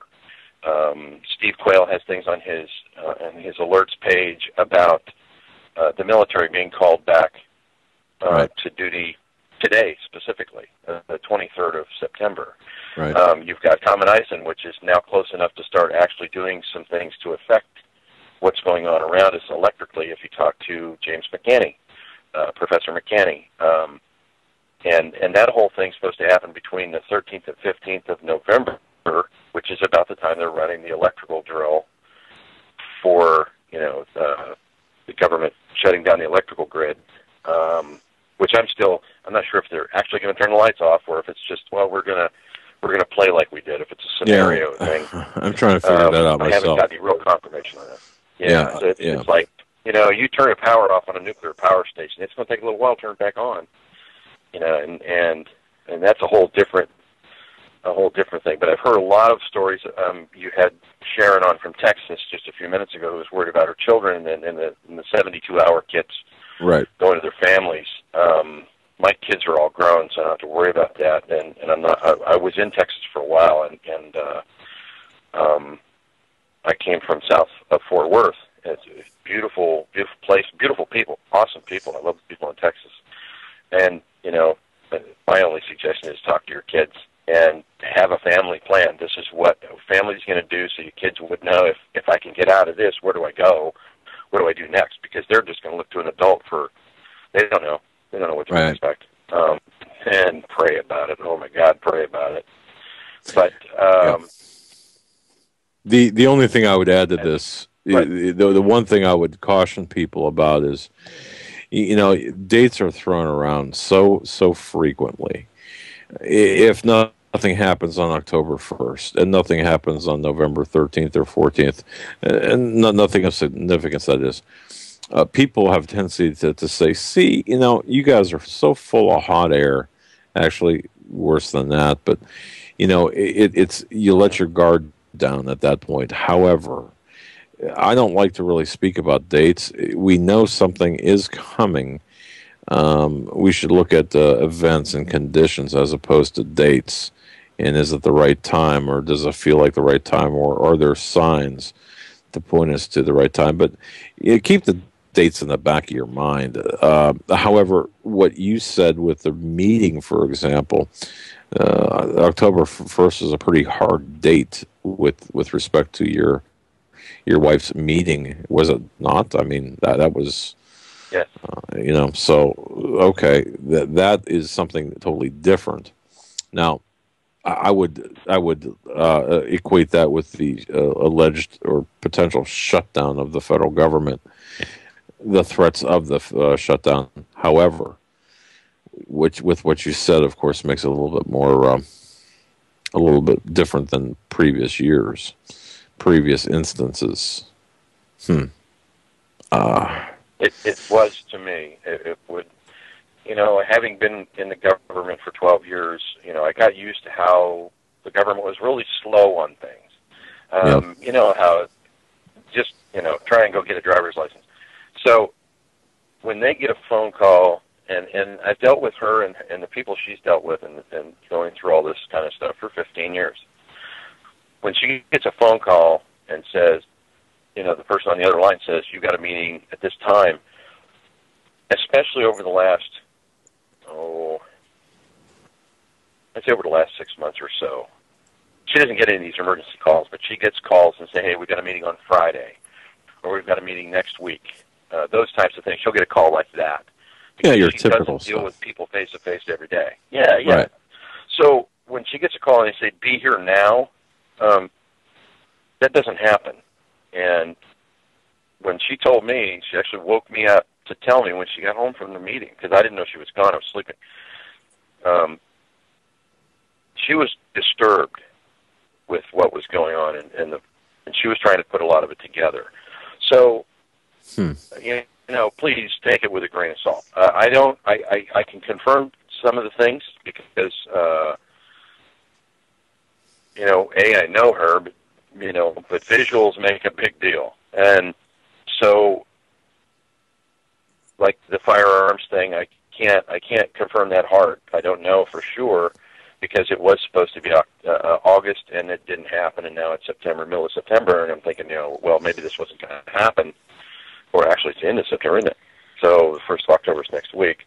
And that's, you know, it's the start of the new fiscal year. That's what clicked in my head when they said 1st of October. And it's like, well, how many times have they done this? You know, they're trying to push for money or whatever, but this is a little different circumstance. So I kind of look at that, and I've heard you know, FEMA wanted a whole bunch of stuff delivered by October 1st with open-ended contracts. And, you know, FEMA Region 3, well, I'm in FEMA Region 3. So, you know, everything that goes on in FEMA Region 3, I'm going to start throwing up red flags for and really scrutinizing. You know, from the D.C. shooter event that went on last week through everything else that goes on in this area, because it may directly or indirectly affect me quicker than most anybody else. And as somebody who knows somebody directly that works in the government, and your listeners don't know me from Adam, you know, I'm just a voice on the radio, so, you know, they could say, well, this guy's full of beans. You know, check it out for yourself. Exactly. You know, just start doing some research. And I wouldn't stick on YouTube, although I do look at YouTube a lot, but there's sources I trust and sources I don't. And all that has to do with confirmation of going through government websites and confirming, you know, yes, here's this form that person said was there, and reading it in line by line, because some people can twist that a little bit. It's like, well, that doesn't really say that. But, you know, the coffins, I haven't seen coffins or body bags yet, or you know, train cars sitting on side tracks and things like that yet. And so I haven't seen any drones, although I have trained her now to start listening for specific types of helicopters that fly over, because of my experience with the Black Hawk series helicopters, gosh, you name it, the Kiowas, the D500 Qs, a lot of different Bell Jet Rangers, so that I can say, this is what this one sounds like. Oh, no, that's a medical helicopter, and we'll go look at it. Maybe it's an Alouette or one of those other types. So, you know, she'll understand that there's different tones and different things, and this one will sound, and this is the black helicopter. You know, I've seen the black helicopter in the airport or flying to the airport in the area that I'm at. So I know they're here, but I haven't really got a solid thing for any drones in my area yet. And I keep my eyes open pretty close. If there's, I've seen a lot of the shipping containers at, you know, maybe like in a parking lot next to a restaurant or something, and I think it's kind of odd and out of place. They just happen to be tan, and why is that? You know, and I look for any, well, is that a military number style that they use, because they do it a certain way, you know, right. And is it that, or are they just doing construction again, you know? So there's those kinds of things in the back of my head. And, well, there's a National Guard armory not very far from where I'm at that they had a lot of vehicles in, and all of a sudden they're gone. Well, not all of a sudden. They've been gone for about 3 months or 4 months now. They're just completely cleaned out. So I'm waiting for that one to start showing activity. There's another one where about 2 weeks ago or so, she was called in to do some work, and she said there was a bunch of guys there with a bunch of stuff all over the place. And What's they had that all mean? their gear. You mean? Well, they were. It was in the middle of the week. It was on a Wednesday, and they were getting the National Guard guys together, and they were doing something large. Okay, with their 150 people. With their military with their gear. Equipment. Okay, all right. Right. With their packs, I confirmed that. With their packs, or what was it? Big trucks or stuff. She said it was with all their personal stuff. Their packs, their big. Because I have some of those things, so okay. she'll say, your rucksack and your that kind of stuff. Right. And it's like, oh, okay. So, but it was the fact there were usually when she sees this place, there's not that many people. There's 2 or 3 people at the most. But this time she said there was probably 150 people there. So, and on a Wednesday, it doesn't make any sense to me for either the monthly or the annual drill.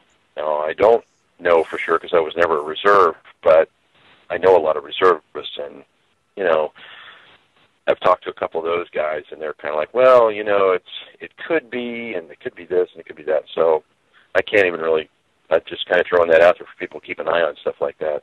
A lot of dots. Large troop movements. Yeah, you've tossed out a lot of dots. A couple of pretty significant dots. Your wife, the body armor, the talk about the guns, the October 1st potential shutdown, and then the anecdotal evidence. The rest being anecdotal evidence or the smaller dots. So we've got to really kind of pay attention to what's going on. Look, we're in Region 3, FEMA Region 3. We have photographs of drones flying over one of the interstates at a relatively low level, and we could, identify them as drones, but based on the video imagery. So, things are happening. I mean, it's what though is the question exactly with precision. What is it? I think from my perspective, and I get asked this. She asks me, and a couple of people at work ask me, and some other friends and things. They ask me these things. Well, should we prepare for this or should we prepare for that? Having been where I've been, done what I've done, all you can do is mentally prepare yourself for, I hate to say for anything, but work through the scenarios in your head. What would I do if? What would I do if? It's the surprise, and I don't have a plan. If I'm out driving, do I have my bug out bag with me? Do I have what supplies do I have? If I'm sitting here and all of a sudden the car breaks down, what do you do when the car breaks down? You don't have your cell phone. Okay, what's the next step? Because for a long time, I didn't have a cell phone, and I had to deal with it anyway. So, for me to mentally prepare for a meteor strike or, a tsunami that hits New Jersey or just name the things that go down the list. What if I roll up and there's a DHS checkpoint? What do? Well, I do what I've got to do. I go through it, and do I have anything that they're probably going to want to, really get sideways over? They might say something about my bug out bag or I don't know, my tire pressure. Who knows these days? So it's preparing yourself mentally. Certainly, get right with God. That's the first step. Pray about it. And like Steve says, that's to me everything. That's the first place you go. Then it's shelter. If you're caught out in the middle of the wind, in the middle of winter, do you have something to shelter yourself from that harsh? Because you're not going to last for very long if you don't. Then water, and then food, and then go down the list. But mentally, I talk to myself. I do that a lot. But I talk through scenarios, work through scenarios. What if? Compare them to things that I've done in the past. What would I change if? It's kind of like going to a gun range, and you get that muscle memory where you're doing the same thing with your brain. You're getting the brain memory of, how do I get home from here? What route would I have to take? Are there any bridges that I would have to cross? How would I cross the river? Is it low point, high point? Those kinds of things. As far as what can happen with Comet Eye Sun? I watched a couple of comets do a sun dive thing this year on Soho Lasco 2, and just before they got out of the frame of the picture, a CME shot out towards the comet. This was twice within a week, so not very long ago. So I said, well, that tells me right there that it's a potential that when ISON does its thing this year, it's supposed to do the hook around the sun. It's very possible that, or I should say, it's plausible to me that, and I agree with Professor McCanny and Stan Deo and everybody else, that's the experts that know more about this than I do, that it could possibly cause an electrical eruption of some type that would send some kind of thing our way. And what do you do then? Well, if you wake up on the other side of it, you'll have to figure it out. If you're not prepared mentally, I don't know what to tell you. If you're at least prepared mentally and you know how to make fire if you have to, or make a water filter if you have to, or at least strain water, how what to boil it in if you have stuff. Think about the people that had to go through that hurricane last year that hit Sandy. Yeah. Hurricane Sandy that hit New Jersey and New York and all those people. What did those people do? I mean, I saw a lot of debris sitting around there. I mean, what would you have done with that debris? Walk yourself through that scenario. Go back through some of those videos and say, well, there's a tin can right there. I could have, I could have cleaned that out and boiled water in it, so I'd have water, or I could have made a, this or that. I mean, MacGyver stuff. Figure it out. 90 seconds. Everybody can. It's not. Absolutely. There's a lot of information out there. There's a lot of information out there. And like you said, being mentally prepared is something that we must do now while we still can, while there's still a semblance of reality here, because things will get a lot worse, and how many of us will be prepared to handle it when that time comes. You took us to the end of the show, caller. We're going to have to let you go. God bless you. I want to thank you for your call and your information. 60 seconds. Great, guys. Thanks. Take care of yourselves. Thank you. You take care as well. Folks, we're up against the end of the program already. What a fast show it was with our special guest, Mark Mitchell, in the second hour. And tomorrow, Stan Deo. Be sure to be here at 8 p.m. Eastern Time. And we will have Stan Deo tomorrow. Paul McGuire Wednesday. Dr. Jerome Corsi Thursday. And Yoda on Friday. You're not going to want to miss this week. And once again, for those who joined us late, go back and listen to Wednesday's episode with Nathan Leal. Go back and listen to Friday's episode with Steve and Tom Horn, as Tom Horn gave so much fantastic information in there. I hope we can do a part 2 to that, or have him on again soon, because there's so much more we need to get into. 10 but don't seconds. miss this week. And God bless each and every one of you. One last thing, keep Brother Marcus in your prayers. I know he is going through some tough spiritual things, so please keep him in your prayers. And God bless you. We'll see you tomorrow. Have a great night.